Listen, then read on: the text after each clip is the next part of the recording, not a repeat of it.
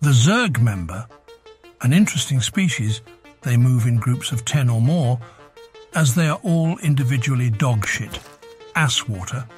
sub 100-hour mentality looking ass. The primary prey of this species is a solo in a 2x1, but in reality people forget how important the zerg member is to the ecosystem, as without them, you wouldn't be able to snowball by stealing all their farm straight from their compounds and guns from their easy-to-break turrets, or simply by stealing the boxes openly sitting inside their compound.